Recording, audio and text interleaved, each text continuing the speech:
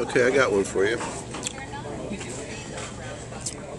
When I lived in Mississippi, we had this guy who lived in the city, and he won the lottery. And he wanted to buy a farm.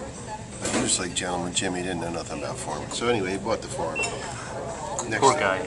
No, I know what you're thinking. So he comes over to our place a couple weeks later. He's got no eggs, he says. He says, "You got chickens?" "Yeah." "You got a rooster?" He's like, "No." "Oh, jeez." So I holler, "Booster, Booster, I get this rooster. He's very oversexed. Be glad to get rid of him." So I give him, "How many hens you got?" "He's got 100, you don't know."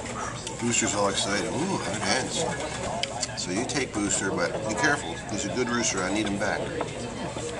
So Gentleman Jim goes over there, and oh my God, Booster goes nuts. Feathers flying, squawking all night long. He hardly gets any sleep, right?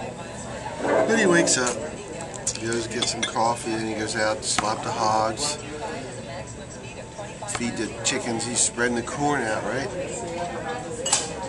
You don't see the Booster. He's calling, "Booster, here, Booster."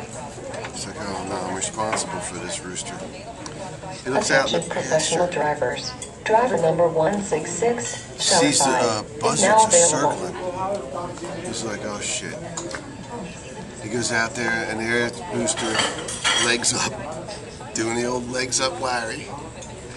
And he comes over and goes, "Lordy, Lordy, Lordy." All of a sudden, Booster's wings move like this. "Shh, they're getting ready to land." It's funny. That's how you respond. I am amused.